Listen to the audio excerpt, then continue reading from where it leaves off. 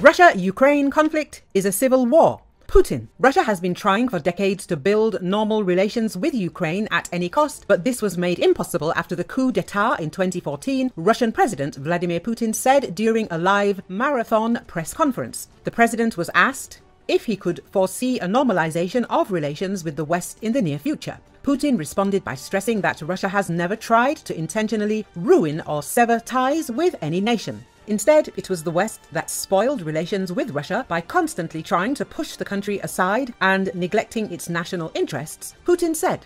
The culmination of that was the coup d'etat in Ukraine that was staged by Russia's geopolitical opponents in 2014, which has ultimately led to the current situation, according to the president. Putin described the ongoing conflict in Ukraine as a great tragedy that is essentially a civil war between brothers. He stressed that at their core, in spite of the current hostilities, Russians and Ukrainians are one people. Putin outlined the main goals for achieving peace with Ukraine. There will be peace when we achieve our goals. One of the main goals is denazification and demilitarization of Ukraine, Putin said. He also recalled that the issues of peace were discussed at the negotiating table with Istanbul, but they turned out to be inconclusive. According to him, Russia has destroyed 747 tanks and 2,300 armored vehicles of the Ukrainian armed forces since the beginning of the Ukrainian counter-offensive.